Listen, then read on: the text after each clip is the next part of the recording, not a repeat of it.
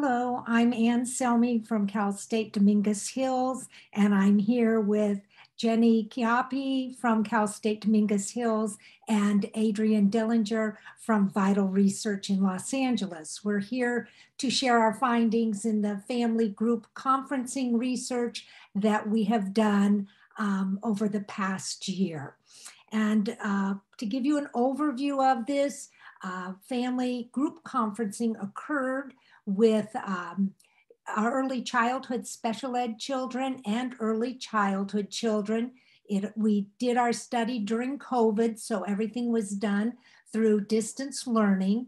We had 12 teachers from 6 inclusive classrooms, 6 early childhood and 6 early childhood special ed teachers, and they were trained to work with parents to increase the school family partnerships that they had.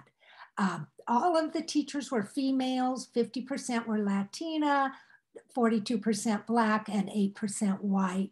The parents who participated in the study, or the caregivers, were all of preschool students who either had disabilities or did not have disabilities and were enrolled in under-resourced school. 82% of the parents and caregivers were identified as females, and 92% were identified as Latino or Hispanic members.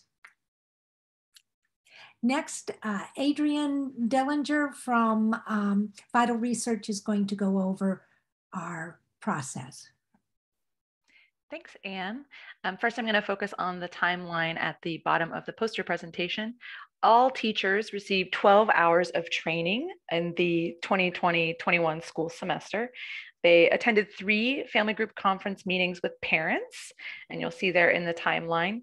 And really the activities here were to kind of share data on end of year goals. Every family received individual reports on their child's progress. And also the teachers shared activities for these caregivers to complete at home. So you'll see here, we did multiple measures along the way.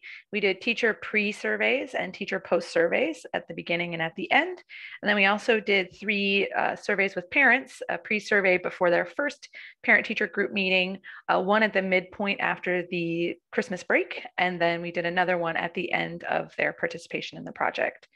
And you'll see here in the middle box, so all of this data was collected online, and the teachers observed improved relationships between families and the partner teachers, and there were also higher student outcomes that they perceived.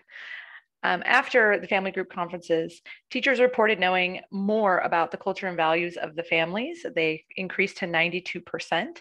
And families also reported using these different strategies that they learned from the teachers at home, both with their child who was in the classroom and also their other children in the home. Teachers reported that family group conferencing helped them to really empower parents or their family members in promoting student academic growth overall. And next is Jenny to talk a little bit more about the takeaways. Thank you, Adrienne. So family group conferencing positively impacted the relationships between the early childhood teachers as well as the early childhood special education teachers at each school. Their relationships improved as well as the collaboration, so they really understood each other's roles a little bit better. Family group conferencing also reimagines the traditional parent-teacher conference, and it really involves parents throughout the school year so that they can work on targeted goals and skills at home. Family group conferencing also provided teachers opportunity to engage in equitable practices and work alongside families, especially during distance learning. And all participants, families, and teachers agreed that family group conferencing likely benefited all students with and without disabilities. Thank you so much for attending our presentation. If you have any questions, you can contact Dr. Ann Selmi. Her email is here at aselmi@csudh.edu. She's the principal investigator of the Select LA grant. It's an OSAP grant funding early childhood special education inclusion teachers in the Los Angeles area. Thank you so much.